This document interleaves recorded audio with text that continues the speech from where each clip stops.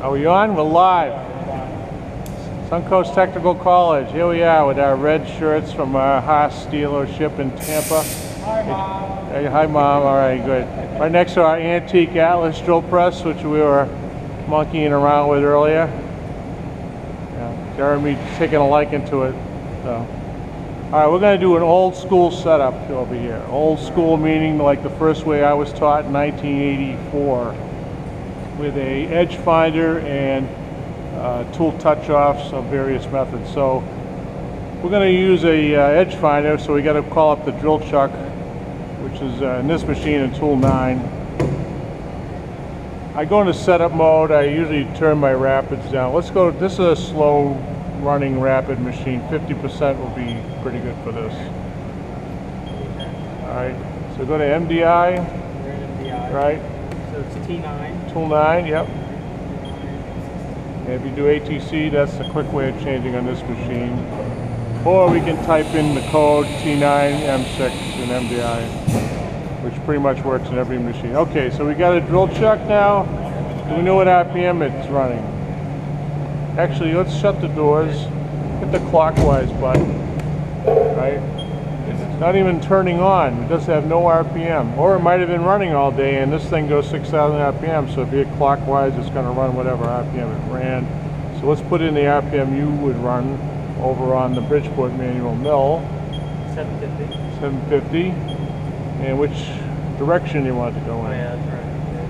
Which would be M3. That's right. All right. Okay, here's a program. Cycle start to run the program. Okay, now it's running with no edge finder, but that's okay.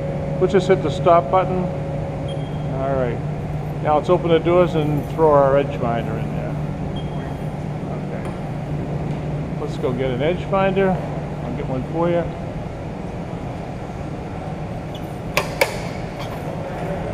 Hope you have it. Okay. Notice we rehearse all our stuff, so. All right.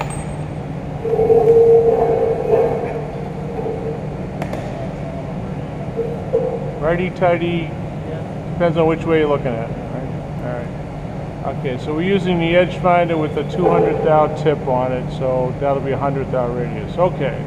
If you're clockwise right now, it'll power up, and actually it will only. This machine will only run 750 with the doors open. So if we had programmed 1500 and we open the doors, it would go down to 750, which we find is adequate for doing edge finding. All right, so that looks pretty good. We can stop the spindle, so we need to put a piece in the vise. We're using soft jaws. We got some material already cut for this job.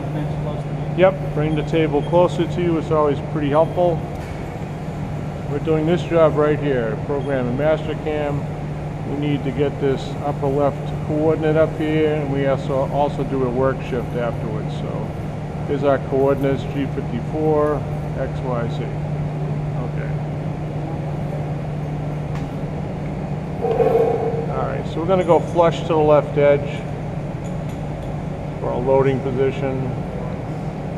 There we go. Now soft jaws cut about 200 deep, so we have enough material to cut around the whole piece. Okay, so we can do this with the door open, so we can turn on the spindle, hand jog, large or extra large, there you go, and pick a direction.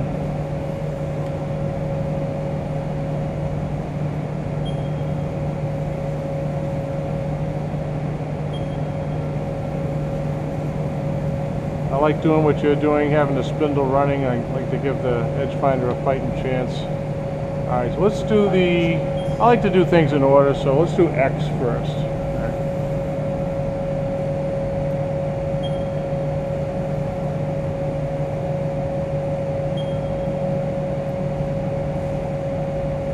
Looks pretty good. Okay. So you're in 10 thou per click mode right now. And bring it in, and you might have to look at a 45-degree angle. Yeah, there you go. Watch it click off.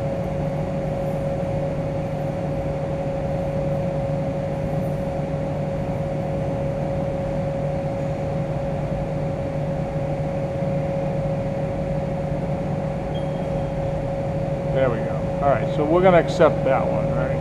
So right now we are at machine coordinate 27,314. So if we go to the offset page, I mean, we could manually type that in. Let's actually just try that. Type that in. 27. Yep, 0.314. And we have two ways of entering. This adds and subtracts. I like calling this force, or F1. Will overwrite the number. Yep, I'll force it to be that number. Of course, we have to account for the radius of the tool and the other coordinate shift on the setup sheet.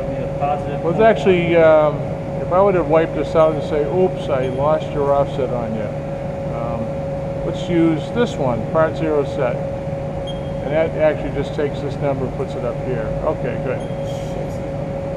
The only thing jumps over, so you need to do some more coordinate shifting. So that is 100 thousandths, correct? Yeah. And which way are you going to shift it?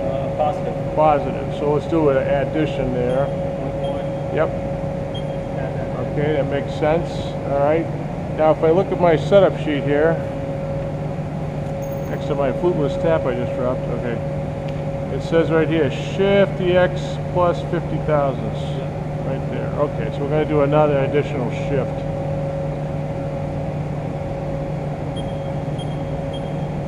And then to that one. Good. All right.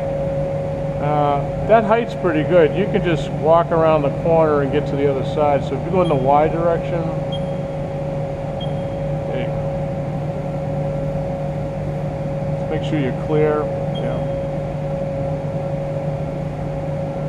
That looks pretty good right there.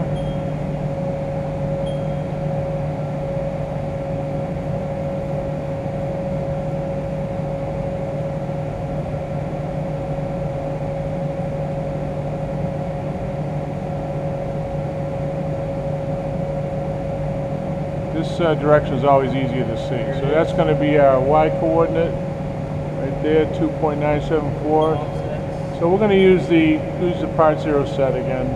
Yep. Let's go back and we'll do our shifts. So we're shifting 100.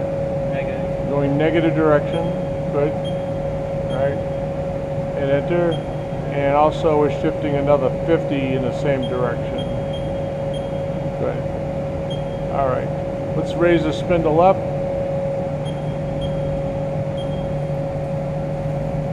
Goody. All right, let's kill the spindle. Either stop or reset button will work. All right, let's position it over the coordinate and make sure it looks correct. And we can actually take a pointy tool if we want. But let's write a little code in here. Go to MDI and erase that code. All right, so type in G0 for rapid. G90 for absolute positioning, G54 for the work coordinate you're using, and the position is going to be X0, Y0.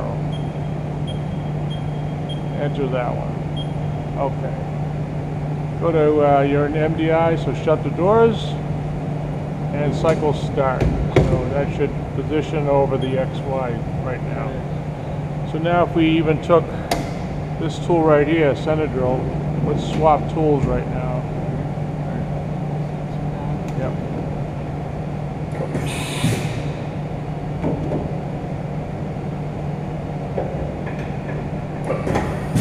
Very good. All right, so bring that down so it's over the corner. And you can verify if you're on target or if you shifted the correct way. And that looks pretty good. All right, good. And in this case, because we're going old school, we're going to leave 0 on this offset. We're going to do all the tool length offsets with all the positionings for Z are going to be from tool length offset. So let's bring that back up. We'll put the drill chuck back in.